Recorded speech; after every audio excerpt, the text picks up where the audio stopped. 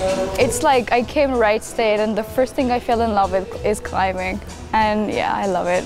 With the Outdoor Resource Center, we had 8 students backpack the Grand Canyon over spring break. So they started at the South Rim in the Grand Canyon National Park and hiked all the way down to the Colorado River, spent 4 nights under the rim, hiked about 28 miles total.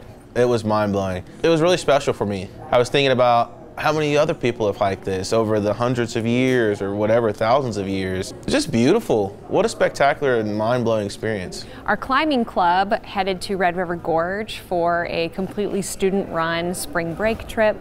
They rock climbed for 4 days straight. With the climbing club, I mean, it's kind of a community, it's kind of a family, and we bonded a lot over the trip, so it just made us really close. You could just observe nature, and then just climbing, and in the middle of that you can just like stop and click some good photos. The views were incredible. I would say to other students, definitely take advantage of the different clinics that the Outdoor Resource Center offers. I've been at this school for going on 3 years now, and this is my first time ever going. And I'm kicking myself for not going on different trips that they've had in the past. Yeah, I'm from India, and I've been telling every one of my friends and my relatives, like, okay, I'm having fun. You should be jealous. And yes, they are.